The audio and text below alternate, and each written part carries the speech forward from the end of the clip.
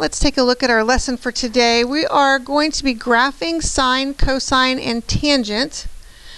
Before we jump into graphing, we really need to look at vocabulary words. There's some specific vocabulary words to graphing and trig functions that we really need to be familiar with. So let's kind of focus on this box right over here. So first, a cycle is the portion of the graph where from one point to the next where the graph repeats itself. I have one graph of sine. So here's our parent sine function right here graphed. Let's look at the way that it's graphed. There is a perfect correlation between the graph and our unit circle that we've memorized. Think about the value, if you look, these x values are our angle measures, and the y values are the unit circle values, our numeric values. So here, notice that when our angle measure is 0, sine of 0 is 0. See, we're plotted at 0. We know sine of pi over 2 is 1. Notice that we are plotted right there. We know that sine of pi is 0. Here it is again. And we know that sine of 3 pi over 2 is negative 1. And then we're back to 0. So these match up perfectly with the unit circle. They're a product of the unit circle. So a period would be the number of degrees or radians required to complete one cycle. Our parent sine and cosine require 2 pi or 360 degrees to complete one cycle. It is important to note, so here's we have a period, 2 pi, 2 pi. Tangent and cotangent have a different period. They're the only ones that have different periods, and their period is pi. Okay, so just something that you're really going to have to remember. Amplitude. Let's talk about the amplitude. The amplitude is the distance from the middles, so this middle line right here, to the maximum. So this distance would be 1 for the parent sine, or the distance between max and minimum is 1. Or excuse me, our sinusoidal axis and minimum is 1. So let's talk about this graph a little bit more in detail before I keep going through. As we look at this graph, we read it from left to right, just like we read a book. As we are reading along, notice that we are going, when we go up, that's called increasing. When we're headed down, that's called decreasing. And you may have already had these words before. They're really significant for us in calculus. So increasing and decreasing. Notice that here is a maximum point that is the highest y value in this immediate region. So we have a maximum here and a minimum here. That's the lowest point in this immediate region. And so our max and min points are where we change from increasing into decreasing. Notice that I am increasing, and when I change to decreasing, that creates a maximum. I'm decreasing. When I change to increasing, that creates a minimum. So that's max and min points. Inflection points. Inflection points occur when concavity changes. Now let's talk about concavity. That may be a new concept for you, maybe not.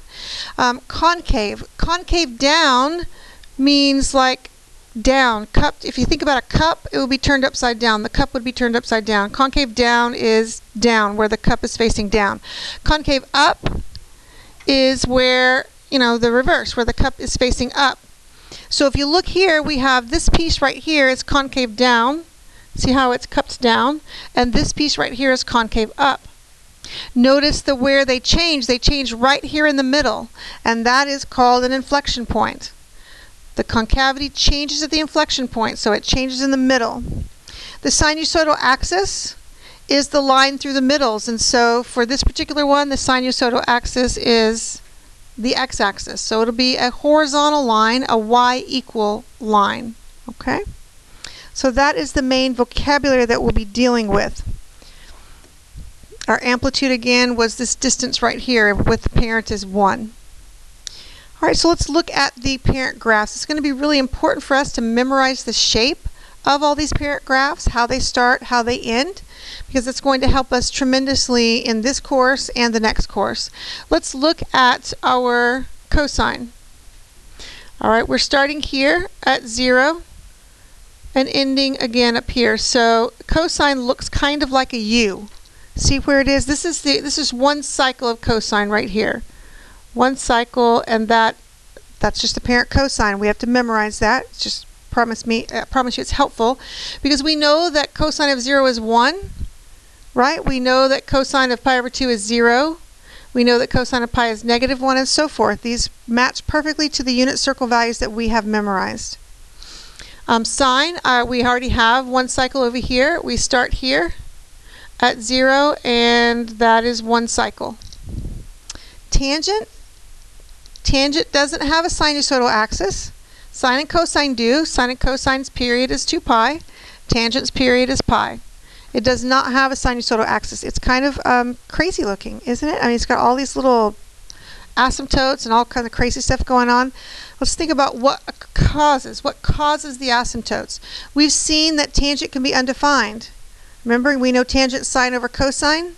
When cosine is 0, it's undefined, right? And so if you look, everywhere cosine is 0, at pi over 2, 3 pi over 2, we have an asymptote. So tangent has a lot of asymptotes.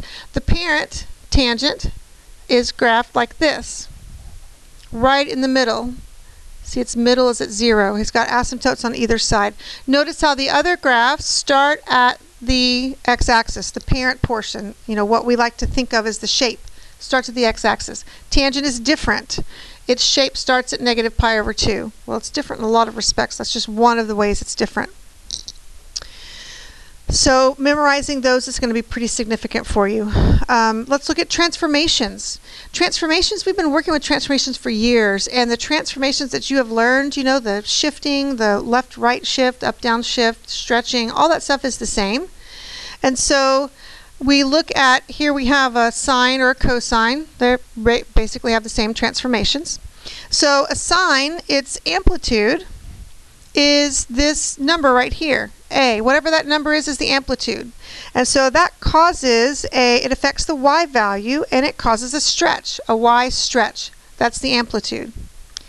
All right, the period, we find the period by using this letter B.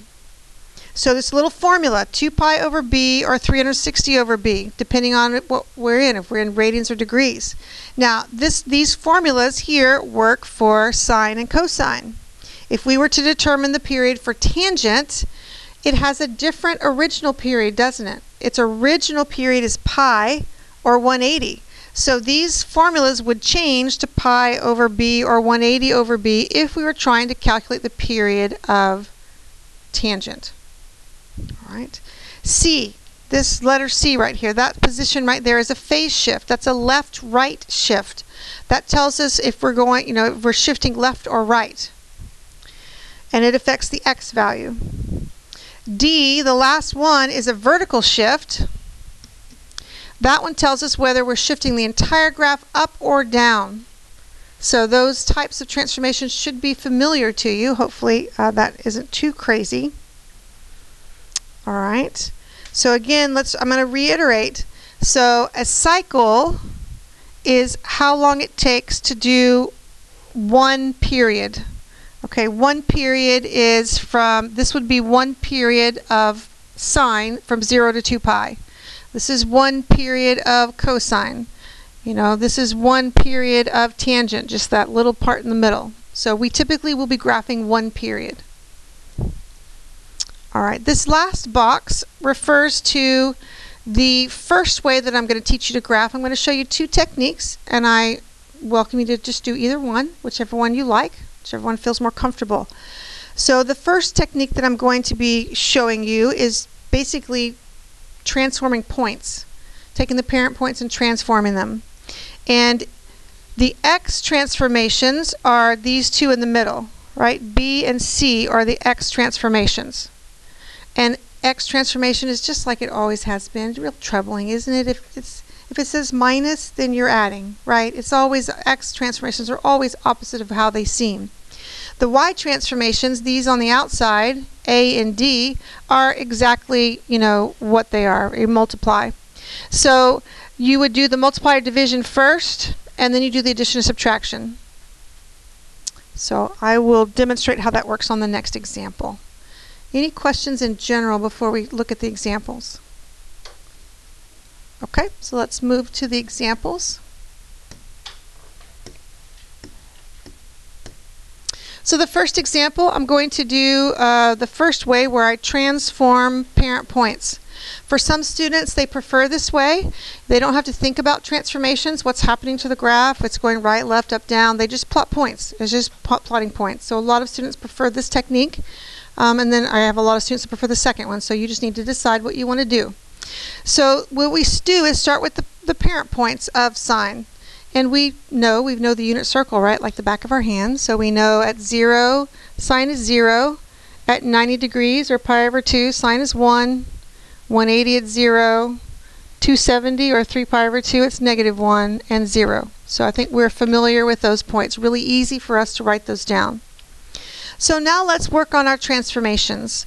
I'm going to do the y transformations first because the y ones are much easier than the x transformations. So the y transformation has to do with the 2 and the 5. Those two are the y transformations. All right, and what I'm going to have to do is I'm going to have to take these y values and I'm going to have to apply the transformations to the y values.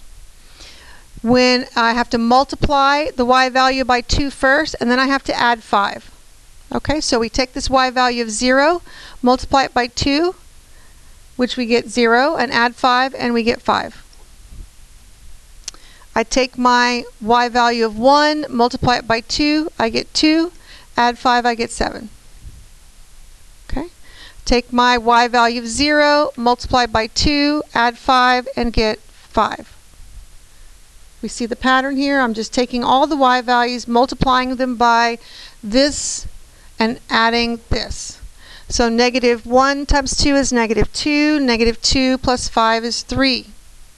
And then 0 we've done a bunch of times. We know it's 5. So those are the points, my y values for my new graph. Those are my y values. All right, now let's work on the x values. The x values are these two right here. These are what determine the x value. Now, just like x is just a little bit fussy, it looks like I'm supposed to be multiplying the x values by 1/2, but really we always have to do the opposite, right? We have to divide by 1/2. When I divide by 1/2, that's like multiplying by 2.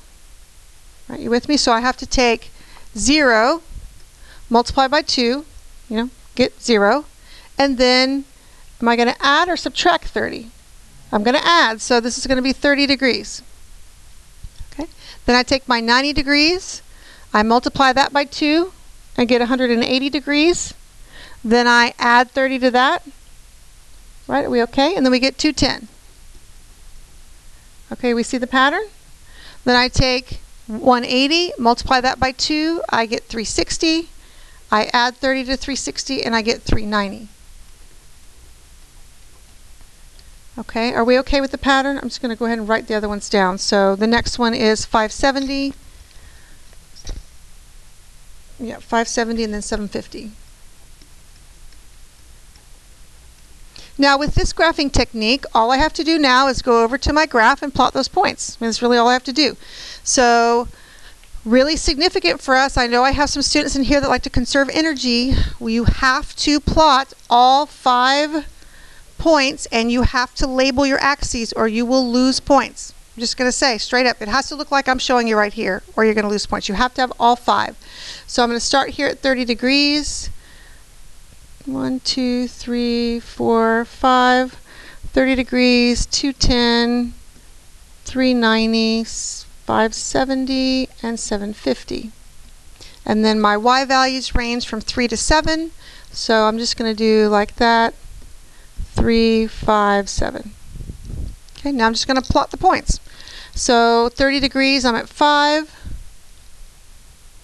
210 degrees, I'm at 7. 390 degrees, I'm at 5.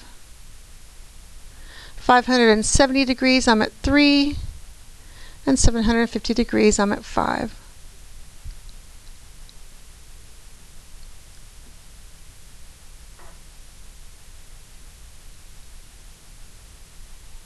Okay, and that's our graph. It looks like a sine graph, right? A little bit twisted and shifted and stuff, but it's a sine graph. All right, now let's answer our questions. The sinusoidal axis, that's this axis through the middles. So that is y equals 5.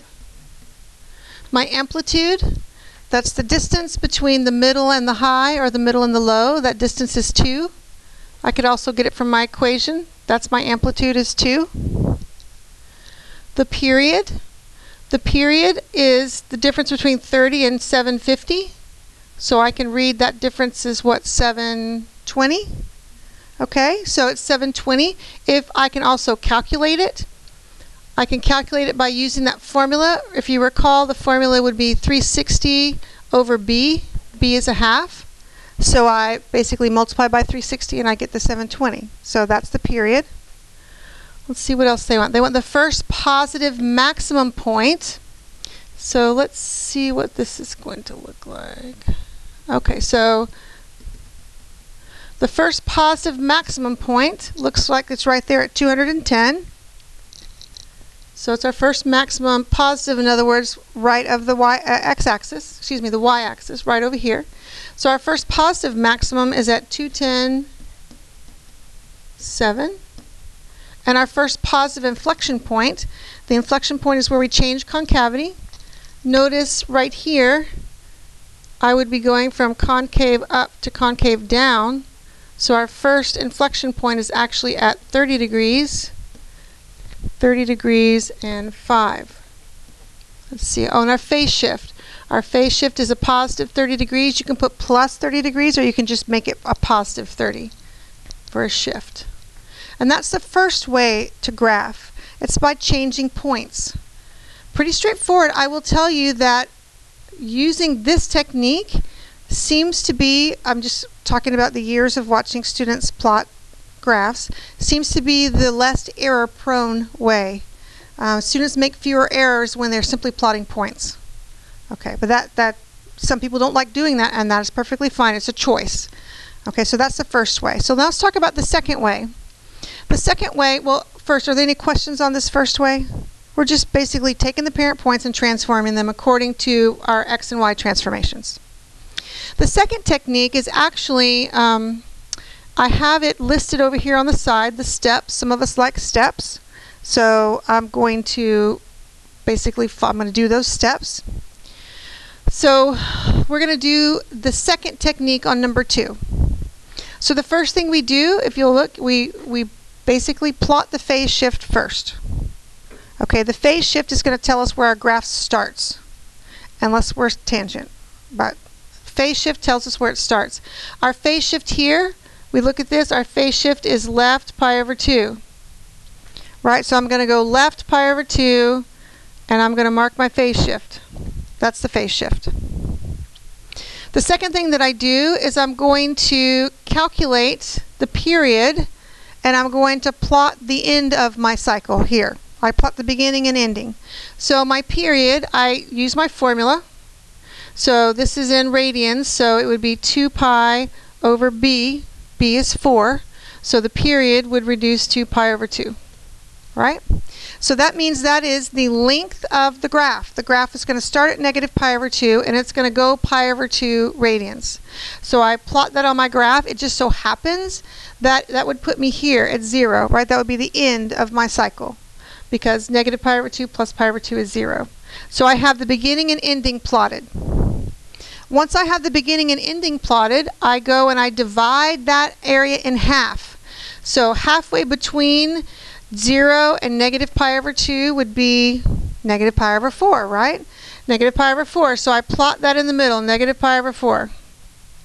Then I'm going to cut those into halves again. Here, the halfway between 0 and negative pi over 4, I think we can see would be negative pi over 8. Right? So that would be this x value. And then halfway between here, I actually can count now. 1 pi over 8, 2 pi over 8, 3 pi over 8, 4 pi over 8. See how? So this is going to be negative 3 pi over 8. And I have my x's plotted. Once I have the x's plotted, then I'm going to go to step number 5, and I'm going to get my y values. How do I get my y values? I get them from here. I know I'm supposed to go up 4. So 1, 2, 3, 4. This is going to be my middles. So I'm going to go ahead and put that line in here. It'll just be helpful. It's my sinusoidal axis. And then this amplitude of 3 tells me I'm going to be above the sinusoidal axis 3 and below 3, right? Above and below. So I'm basically going to be at 1 and at 5 and it's 5, 6, 7, and what are we are? 1, 2, oh, that's a 4, sorry. 1, 2, 3, 4, 5, 6, 7, and 7. So 1, 4, and 7 are the places that are going to be important to me. So I write those down. So I have my y values set. Now I'm just going to plot the shape. I have the shape memorized. It's a cosine shape. I'm going to plot it. The catch to this would be, is this is a negative cosine. So if you recall, the positive cosine shape looks like a U like that, right? That's what it looks like. And if this were positive cosine, I would go over here, I would start up, you know, and then go down, and it would look like that, right? But this is a negative cosine. A negative cosine has it flip over the sinusoidal axis. It flips upside down. So instead of looking like this, instead of starting at the max, it's actually going to start at the min. It's actually going to look like that. So I go over here to my first location and I plot the minimum, which is a 1. And then I'm just doing my shape. Then I know I have to go up. And then I go up to the maximum of 7. And then down. And then here. So it looks like this. And that's the second way to graph. Your choice on what you choose. Whatever you like, whatever you think you'd be more comfortable with. I encourage you to pick one and like stick with it and just master whichever one you pick instead of trying to flip back and forth and back and forth. Okay, so now let's answer our questions. Amplitude. Amplitude is this distance right here, which we also get right here, which is a 3. Sinusoidal axis is the middle, so it's a y equal equation. It's that y equals 4. First positive critical point. Critical point, I'm changing words on you here so that we're comfortable. Critical points and maximums and minimums for our purposes mean the same thing. I said we want the positive one. We want the first positive one. So really, let's kind of finish this out. We really would like, it's a max or min. We would really like to award 0, that, you know, first positive, but it's not positive. It doesn't have a sign. It's actually very sad about not having a sign. It's the only number without a sign. I think it's jealous of all the other numbers, but it doesn't have a sign. So we can't, that's not positive. We can't say that's the first. We're going to have to default to wherever this maximum is. So notice the maximum over here is 2 spaces in. So the maximum over here would be 2 spaces in, which would put me, what, at pi over 4? We got that? So my first positive would be at pi over 4, and it happens to be a maximum, so it's going to be at 7. Now we go with the first positive inflection point. That's the first time that in the positive realm where we change from concave up to concave down, or vice versa. See, we have a concave up here and a concave down. So it looks like this first space in would give us our inflection point. So that looks like that would be pi over 8. Are we all comfortable with that? So pi over 8. And that y value is a 4. And that there completes the second technique for graphing. Okay, choose the one you like. Questions about that? Now this tangent one, I'm actually going to do the second way because the first way would be to transform points, which I personally think is easier. Just transforming the parent points. This second way causes a little bit of a strange twist on tangent, so I'm going to plot tangent the second technique that I showed you, just so you can see. So what we do, right, we find our phase shift. Our phase shift is going to be left or negative 60 degrees. I go left negative 60 degrees. Now the issue with tangent is we're moving its little belly. Okay, he probably doesn't like me calling it its belly, but oh well. Here's my asymptotes. That's the parent tangent, right? It's the only graph that doesn't start at the origin. The parent does not start at the origin. Its little middle part, its middle little tummy is at the origin. We're basically just moved its little tummy right here. So when I do that, let's see, the next step is to calculate the period. So I've got to go over here, calculate the period. We know it's tangent, so it's weird. It's got a different period. We're in degrees, so its normal period is 180. We divide it by b, which is 1/3. So it's basically going to be 180 times 3, which is 540. So the period is 540 degrees. With tangent, what we have to do is we have to split the period in half and put half of its period on the left and half its period on the right. Right? Because that's how the parent is. Right? So I take the 540, I divide it by 2. What is that? 270. So I need to go 270 degrees this way, which 270 and 60 is, what is that, 330? So 330. And then I have to go 270 degrees this way. And we're careful because we're negative, you know, we have a positive. So 270 degrees this way would put us, what, at 210? All right, so I have my outsides. My outsides are where the asymptotes are, so I can go ahead and draw them. I still have to find the other 2 points. You know, we need 5. I need the middle of this and the middle of that. So if the middle, we split to 270, then we have to split to 135, right? Half of 270 is 135, so I would need to go 135 from either direction you felt comfortable going from, and that would be negative 195. And same over here, the middle would be 75. Okay, we okay so far? So I would have completed through, and I have all the x's plotted. Now I have to move on to the y values. My y values tells me to shift down 2. So I'm down 2. And I don't have like, for tangent, I just basically have here, this isn't really, this -2 is not really a sinusoidal axis. It doesn't have one, but that would be like the middle of it, if you will. It's the middle part. And my amplitude would tell me how far up and down to go from the middle part. So I would go a half a space up and a half a space down from the middle part. The middle part is at -2. And so let's go ahead and put the middle part right here, because that's his little middle, right? We shifted his little middle. And then I'm going to go on the regular positive tangent. We're going to go down half a space. We'll put here at the -195 degrees, and up half a space and put here at the 75, and then we can draw our tangent. And that's how to draw tangent from that second technique. Okay. The first technique would be easier, but I wanted to show you the second one because it's different.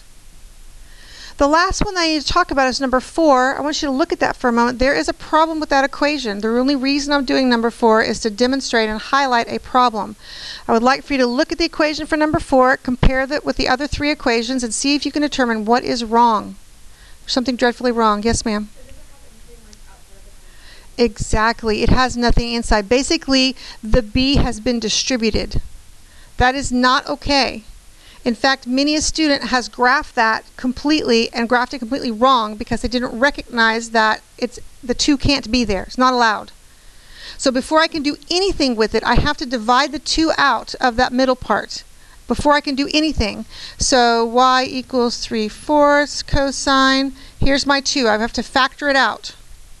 So I know we factor it out. We're left with an x. Factoring out a 2 is like multiplying by a half, right? I mean, it's like dividing by 2. So that would give me 2 pi over 6 or pi over 3 left. Again, if you're concerned that you've factored out incorrectly, just distribute it and make sure you come up with the same thing you started with. Okay, just distribute it out. You can see that, yes, we factored that correctly. So now I can read from this equation. Now I can. Once I factor the 2 out, please do not let that catch you. There are several of these kinds of problems on the daily work, on your homework, on quizzes and tests. Just be very careful that you take care of this little issue. So the phase shift now we can read from the equation.